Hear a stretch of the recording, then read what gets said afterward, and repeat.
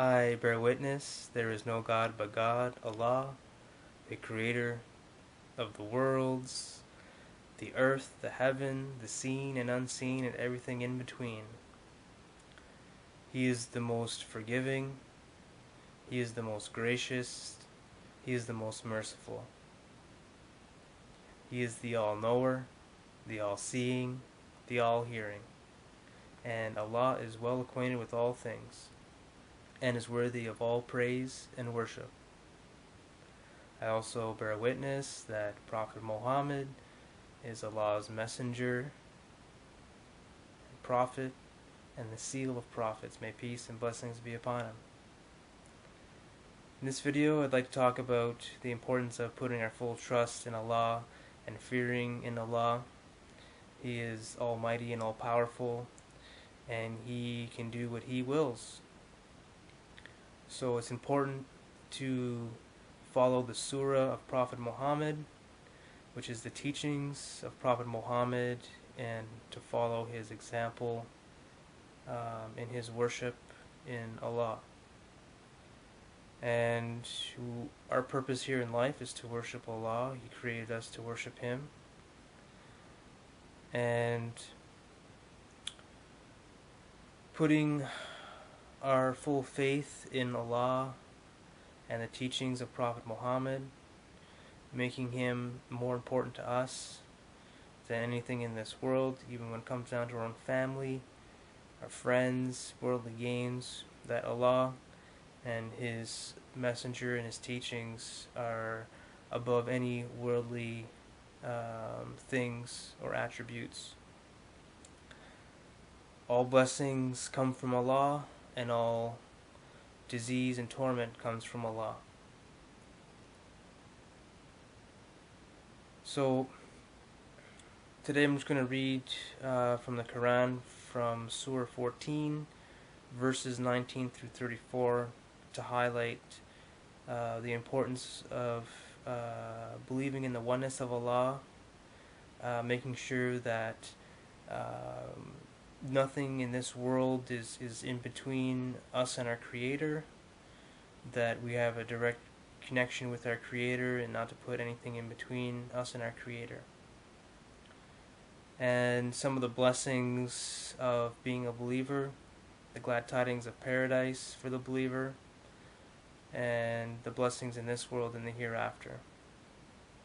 And a warning to those who disbelieve in the oneness of Allah, who associate partners with Allah, and are wrongdoers. So I'm going to go ahead and start from verse 19. Do you not see that Allah has created the heavens and the earth with truth? If He wills, He can remove you and bring in a new creation. And for Allah that is not hard or difficult. And they all shall appear before Allah on the day of resurrection, when the weak will say to those who were arrogant, Verily, we were following you. Can you avail us anything against Allah's torment? They will say, Had Allah guided us, we would have guided you. It makes no difference to us now whether we rage or we bear these torments with patience. There is no place of refuge for us. And Satan, will say, when the matter has been decided, Verily Allah promised you a promise of truth. And I too promised you, but I betrayed you. I had no authority over you except that I called you, and you responded to me, Satan. So blame me not. Blame me not, but blame yourselves. I cannot help you, nor can you help me. I deny your former act in associating me, Satan, as a partner with Allah, by obeying me in the life of the world.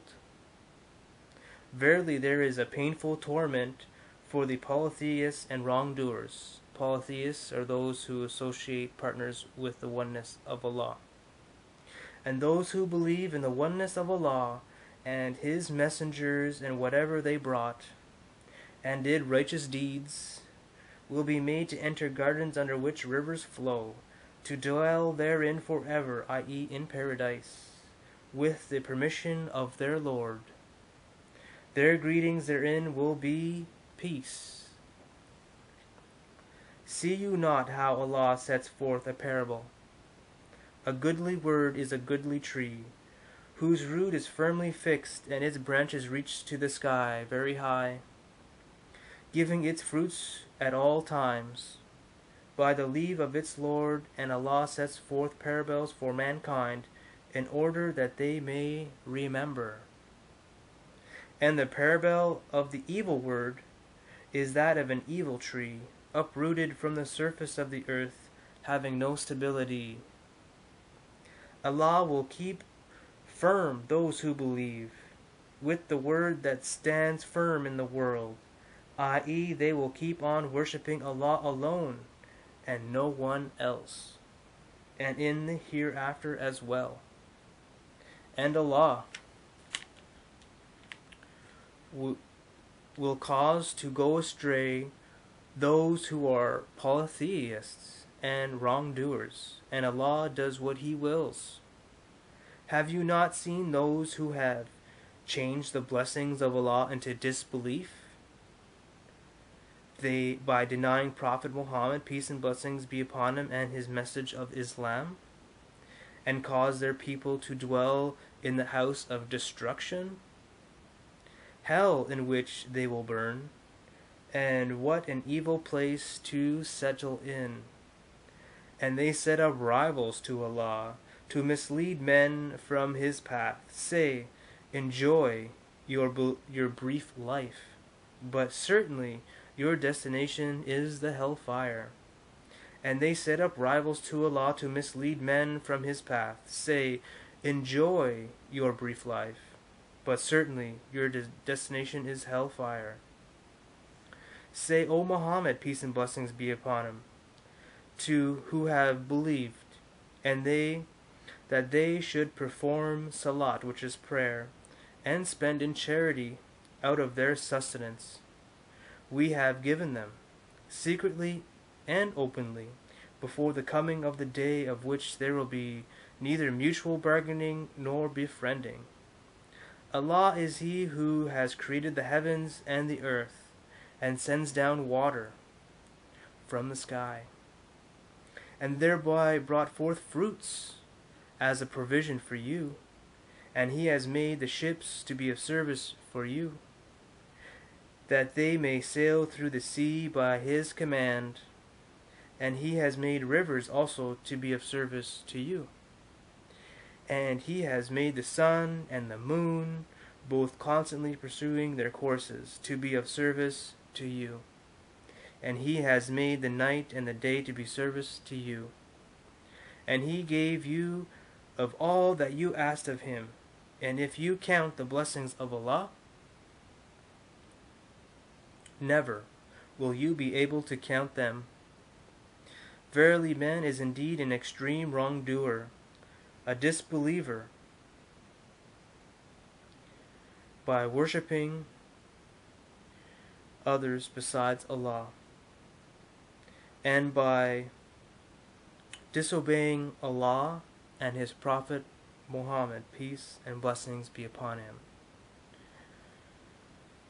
So, the importance of being grateful for Allah, for all the things that are going on around us, for every trillions of cells that's going on in our bodies, that they're all operating properly, that we have oxygen to breathe, that all the plants are growing, giving us sustenance, that rain is coming down from the sky, that we have, Allah creates automobiles for us to drive around in and make them operate properly, that if we were to try to count all these blessings, that we would not be able to.